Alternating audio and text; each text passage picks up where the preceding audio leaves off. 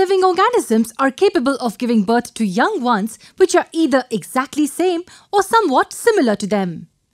Can you tell me what is this process of giving birth to an offspring known as? The process is called reproduction.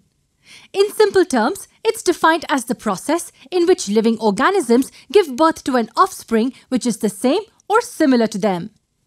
Now, when I say living organisms, it should include plants as well, right? Yes, of course. We have seen a new plant emerging from a seed when sown in the ground. Where does this seed come from? It comes from some plant, right?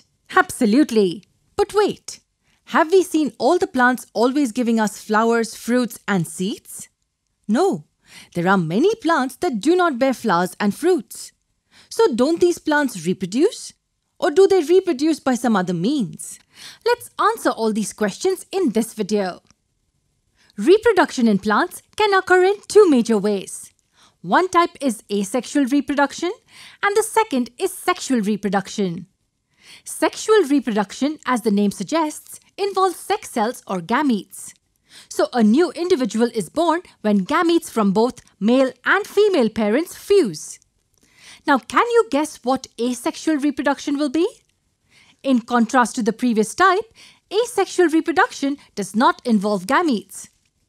It is a type in which some part of the parent body will be capable of growing into a new organism. Interesting, isn't it? But which part of the parent body will grow into a new organism? Based on various factors, asexual reproduction is further categorized into subtypes. A few of these include the vegetative propagation, fragmentation, budding, and spore formation. Let's get introduced to each type in detail in the upcoming videos.